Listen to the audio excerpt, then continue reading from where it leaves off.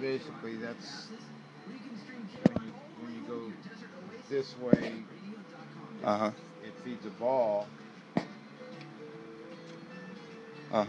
Feeds it up. You know, you have to fire in that mode. And then yeah, because this cocks it and goes and grabs another ball. Yeah. When this thing's all stiff. Yeah. Like that, and it loads another ball from the bottom tube and lifts it to the top. Yeah. This is pretty cool because this is a bolt from a PG or a PGP. Yeah. Yeah, just used as the ball stopper on the feed tube. It's a revised factory original knurl bolt that's turned into a pump, right? Yeah, exactly. So that was one of the first things we did, and that was just a surplus part.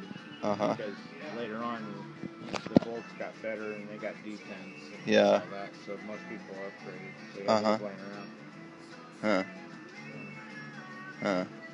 Anyway, so you just that point goes in there and that tightens up that. And then you just reassemble. Yeah, exactly. So you were going through gun cases and you just found it in the bottom of a gun case? Yeah, I had an upright rifle case I was throwing away. Yeah. And when I went through it to take all the stuff out of it, I opened the bottom drawer and yeah. You're like, Yeah, so very cool.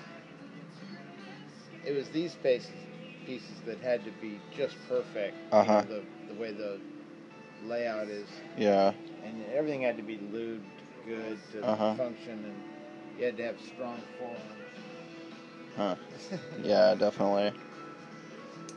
Awesome. The Mark I is